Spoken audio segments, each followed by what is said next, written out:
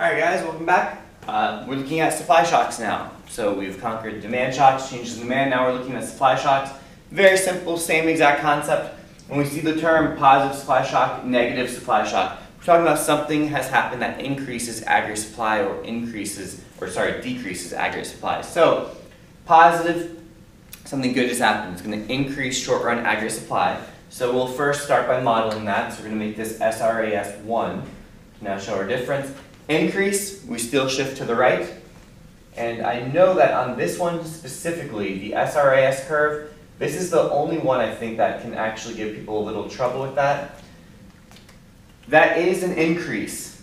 And the reason that I think this sometimes can give people a little bit of trouble is just because it might not look like it, because now that second curve is lower than the first one, so people get caught up in an up-down thing. So don't refer to it as shifting up or down, is my advice. My advice is to keep it right and left as the best way to avoid any confusion.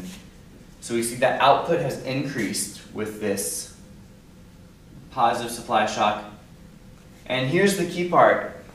Price level has decreased. So with a positive supply shock, we have lower price level, but higher output. So unlike a demand shock, which will cause both price level and output to move together in the same direction, supply shocks do not do that. They cause price level to go one way, output to go the other way. So in this case, lower price, higher output. This is usually seen as a very positive, a very good outcome for an economy. So what would cause this? We have three main things. A decrease in commodity prices. And what we're talking about, remember, because this is aggregate supply, so it's not for one company. So it could not be something like we have cheaper cotton, so that's going to make cotton t-shirts cheaper. That's true, that's on the supply-demand model. This is talking about aggregate supply, aggregate demand. So it has to be a commodity with economy-wide significance. So we're really talking about oil and gas for the most part, something like that. So if we have a decrease in commodity prices, oil prices fall, it makes cheaper transportation, it makes it cheaper to fuel your factories or fuel whatever you need. So that is going to help increase aggregate supply for not just one company, but for most companies throughout an economy. So falling commodity prices shifts the SRAS curve to the right. Falling nominal wages, now they can hire more workers because those workers are cheaper, so that will increase the amount that they can output, as will an increase in productivity. So these three things will shift the SRAS curve to the right, leading to higher output and lower prices. On the other hand, a negative supply shock, as the word negative there is indicating to us, it's not a very good thing that's happening here. So let's model it. We have SRAS1. Negative supply shock means that there has been a decrease in aggregate supply. So decrease, we shift to the left. So SRAS, shifting left. So we have it right there, it looks something like that.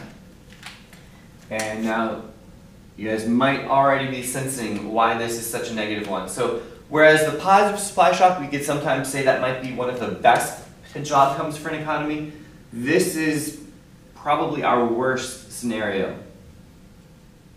Why is it so bad? Well, we just showed what happened to output. Output is falling, so we have decreasing output, so we're producing less as an economy, but we're paying more for it.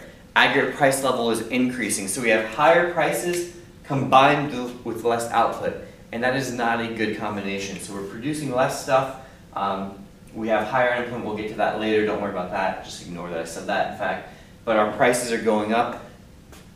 There's a term for this, and you want to know this term for sure. That term is stagflation. Stagflation.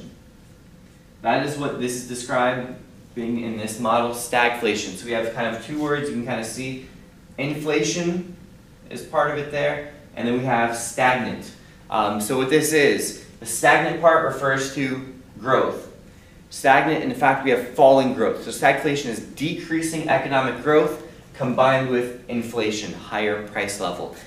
This is a very negative outcome for an economy, and as we'll see in future models and future videos, this is one of the tougher things for the government to try to deal with, or the Fed to try to deal with, and so we'll get to that later.